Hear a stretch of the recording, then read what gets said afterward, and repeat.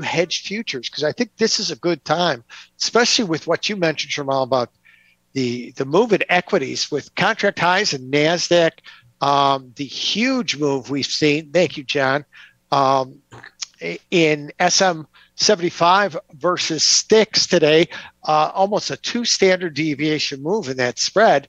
It's certainly a time to talk about hedging. I think, there's always good times to talk about hedging and how to do it. But with these kind of moves, talking about pulling a little bit off the table, how do we do it?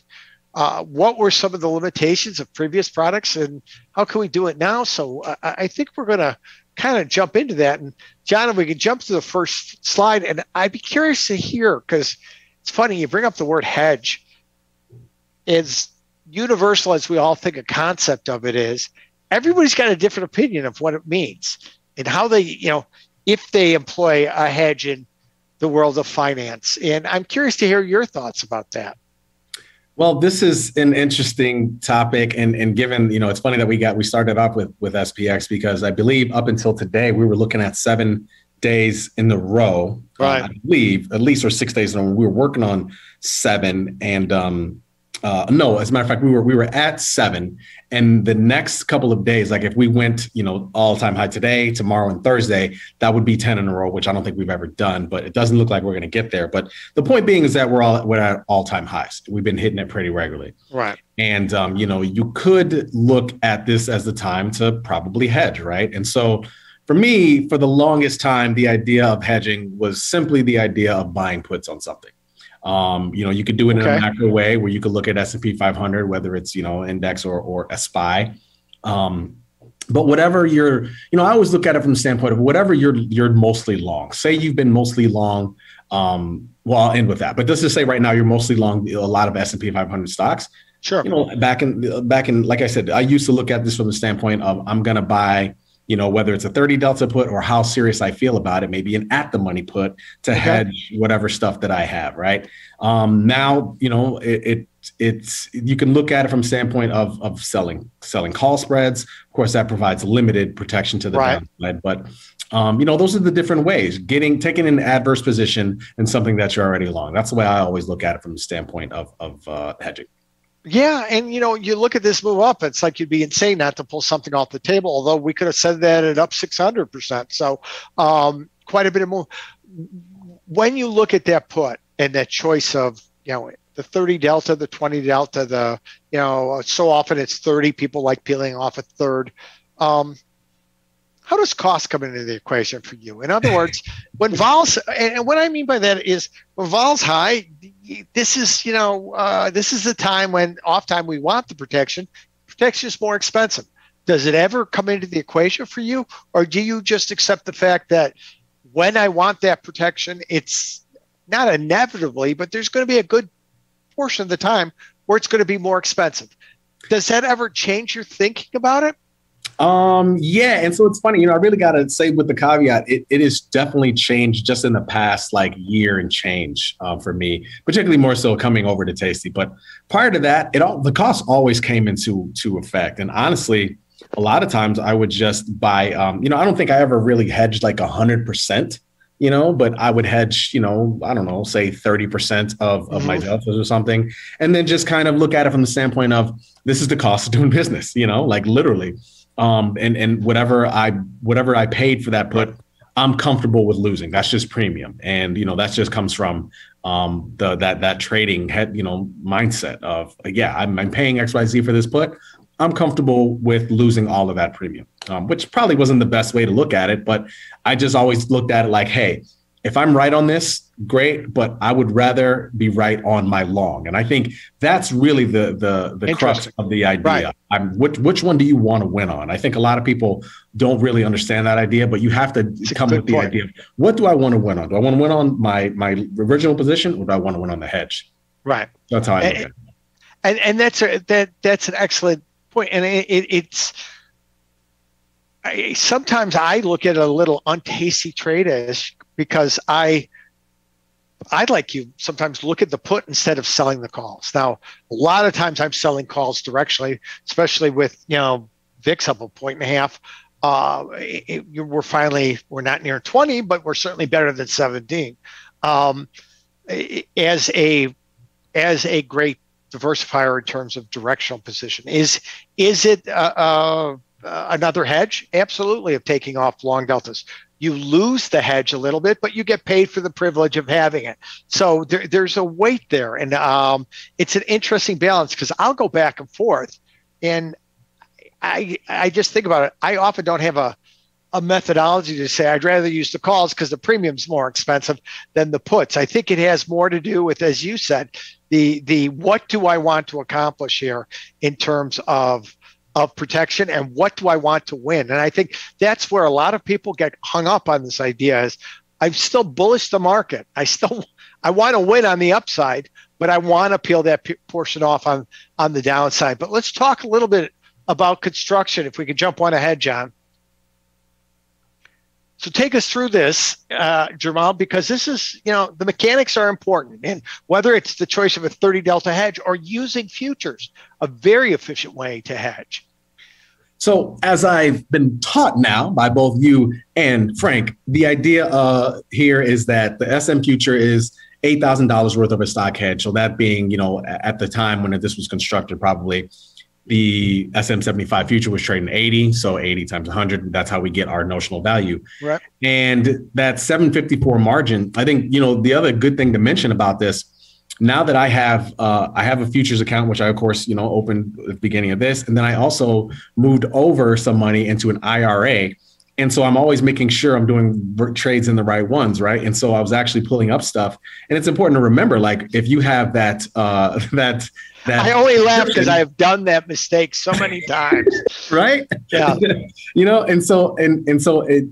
And I'm saying this to say in general and reminding of myself and other people, when you have that subscription, that's where this type of price comes in versus if you don't have a subscription, which is super cheap. I mean, theoretically, I mean, $100 generally for most is super cheap to buy that to reduce your fees. So that's where the $750 in margin comes from. But,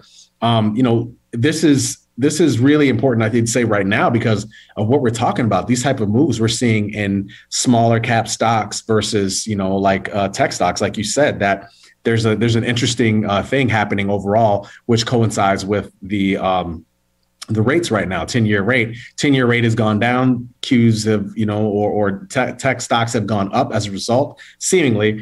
And there's always been this, I should say in the past year for sure, there's been this inverse relationship with that in small stocks. So it's one of those reasons why you might be looking to do a hedge right now because of the movement that we're getting.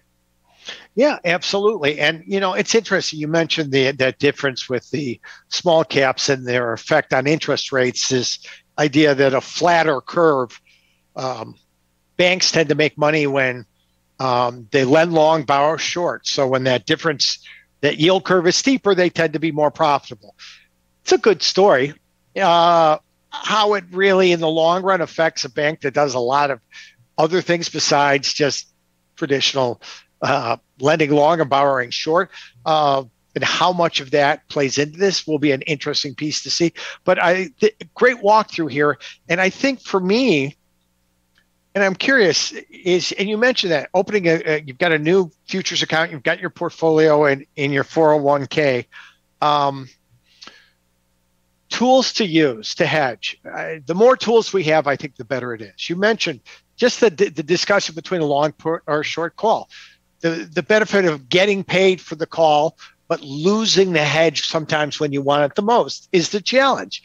Paying for the privilege and being able to ride it all the way down is an interesting, and I'm not advocating necessarily one. I think it depends on the trader.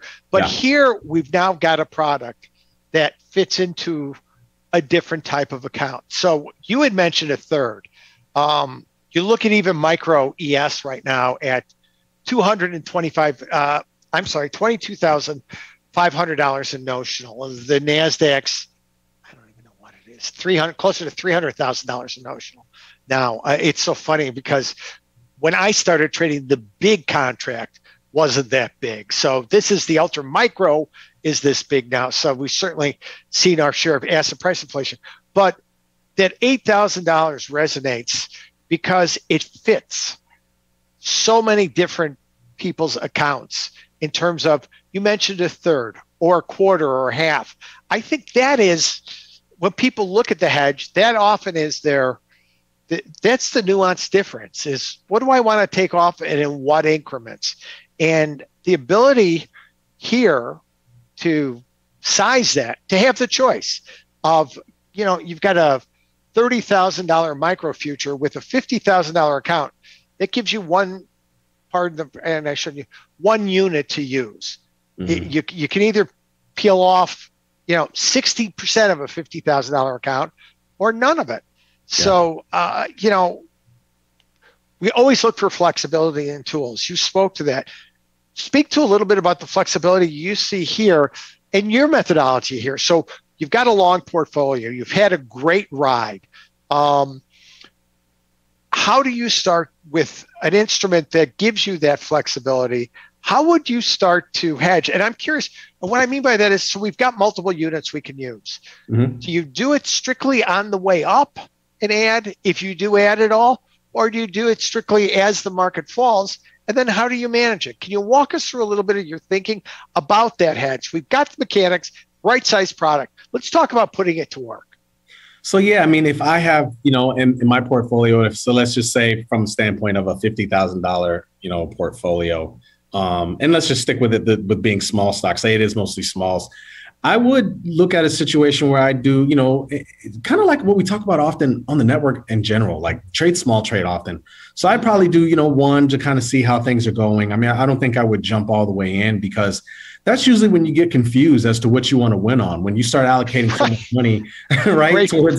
I've done it a million times. That's why I can speak to it. I haven't done it with this, but I've done that type of trade with a hedge a million times, where, you just say, okay, well, I'm putting I am immediately hedging, all 50,000, whatever that may be, 6 or 7 of these. I'm going to do 6 or 7 of them right away. And then next thing you know, the market does start to go up. You're winning on your original trade. And now you're conflicted as to selling out, whether you want to sell out your hedge for a loss. So I would say I do it small. That's the way I would look at doing it, particularly because, this has been a trade, like we've talked about, this has been a trade that's been ebbing and flowing throughout the year, this entanglement between tech stocks and small stocks and rates. And so I don't know when it's going to end. I don't think anybody has that crystal ball. So it's something to kind of pay attention to. And I think that's the best situation for trading small, trading often. Another way I always look at this type of idea of trading small, trading often is I always want to say, I wish I did more. That's the way I always look at it. If I do one of those, and I start to win on it, I'm like, oh man, I wish I would have did more at that price. I want to be able to say that. And so that's just kind of how I have to tell myself about it, because otherwise I just end up getting pissed off at myself if I do it too big, too fast. Right. Yeah, right. Because it's so interesting how that size piece is so important, and the temptation to, depending on product, you neutralize the entire portfolio. And then it's, what do I want to happen? Well, I wanted to go down in the short run, but then continue. And when you start trying to engineer a scenario like that, we know it's hard enough trying to pick where the next level is going to be in a minute, let alone trying to guess how you're going to get a correction. But John, let's jump one slide ahead here if we can.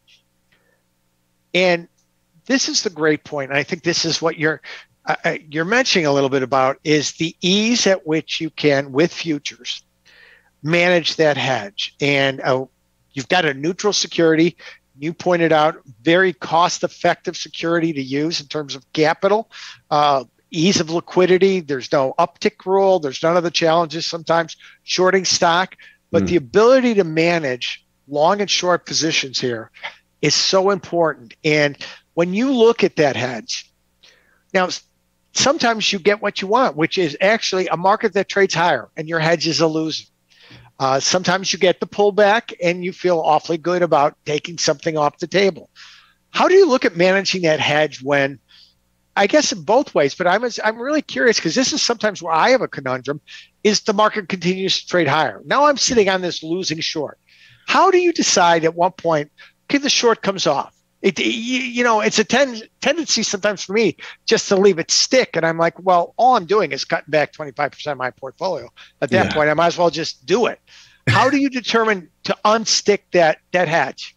Well, first, I got to say, I'm definitely interested in this idea of doing futures as a hedge as I'm starting to do it a little bit because just to get back to a piece you mentioned earlier, when you're looking at buying that put, not only do you have to deal with price and movement, you have to deal with volatility too, right? Especially, to the downside and that type of situation, especially if you're buying a 30 delta put, then, you're dealing with volatility at that point too, which is another just piece to it that you have to think about day in and day out. So the idea here with futures is a little easier because now I'm just thinking about price movement. That's it, right? But that's the caveat. Where do you look to take it off? Where do you think about taking it off? You're going higher, but theoretically, the higher you go, the more anxiety you might potentially have about things coming back down, right? So that's always the tricky part about it. I mean, I'm not going to lie. A lot of times I end up doing Tom's favorite thing. I look at levels. No, I end up, I do look at that a little bit. I do look at that a little bit. I mean, sometimes I just feel like, I don't trade technically all the time, but I pay attention to those levels because a lot of other people do. I think I've said this before. And so it's pretty clear. I mean, you can see, right? Like something hits a 50-day, everybody's already kind of long it. It's either going to make a big move one way or the other. So I usually kind of let that be a little bit of a guide, and I would rather, let me say this, I would rather that be a guide than how much I'm losing on that trade be a guide. Right. And I think that creates a more disciplined trading environment too, because it keeps you, it takes that emotion of the dollars out of the game. I mean, we're all in it for the dollars. Let's not kid ourselves. But the emotional aspect of that can probably be the most destructive part of managing trades and feeling and being net profitable. So great walkthrough. Thank you so much for taking us on this journey, Jermal. It's really been fun. I know you'll be back with Frank on Thursday. So guys, stay tuned because we've got a little bit more coming up next with Splash in the Futures. And you'll see Jermal and Frank for the latest edition of The Leap on Thursday. So we'll see you all just a little bit later.